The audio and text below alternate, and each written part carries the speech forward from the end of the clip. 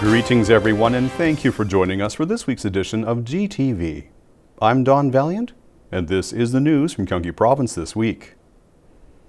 On July 26th, a public clinic opened at the Ansong Rest area on the Seoul-bound Gyeonggi Expressway. This facility, the first expressway public clinic in Korea, is staffed by 6 medical personnel and operates throughout the year, including holidays, from 10 a.m. to 10 p.m. on Mondays and Thursdays, and from 10 a.m. to 7 p.m.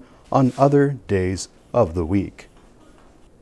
With intensive heat waves affecting people as well as crops and livestock in Korea, the Gyeonggi Agricultural Research Extension Services swiftly began operation of its agricultural status room while advising farmers to take special care to prevent heat-related damage. Farmers who face possible heat damage can seek technical support by contacting the Institute or local agricultural technology centers. Gyeonggi Province has announced plans to establish a carbon-neutral hydrogen complex at Pyeongtaek Port and to initiate a cooperative system with 20 public organizations to that end. This announcement was made at the July 26 signing of related investment and cooperation agreements by Gyeonggi Province Governor Lee Jae-myung, Pyeongtaek City Mayor Jung Jang-sun, and Gyeonggi Province Climate Response and Industry Conversion Committee co-chairs Jo Myung-nae and Gang Geum-sil. Part of efforts to realize carbon neutrality by the year 2050, the Pyeongtaek Port Carbon Neutral Hydrogen Complex is a Korean government initiative that will see the creation of a special hydrogen complex, hydrogen city, and green hydrogen region in the Pyeongtaek Port area. According to the related agreements, Gyeonggi Province and the participating organizations will cooperate in establishment processes for the complex through a related executive committee with the aim of transforming Pyeongtaek Port into a hydrogen port by the year 2040. With daily life increasingly being governed by the volume and value of data, Gyeonggi Province plans to hold an international forum on data sovereignty, the first of its kind in the world, so as to identify ways in which to protect and exercise personal data rights. Slated for September 8th, the 2021 Data Sovereignty International Forum, to be held both online and offline, will feature related specialists, government officials, and private organization representatives from around the world. Discussion subjects will also include the roles of data users.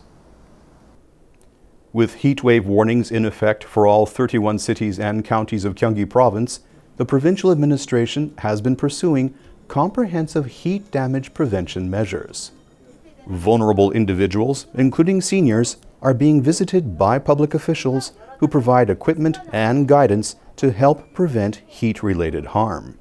A homeless individual protection system has also been established to monitor the health of such individuals and to provide emergency relief, such as medicine and water.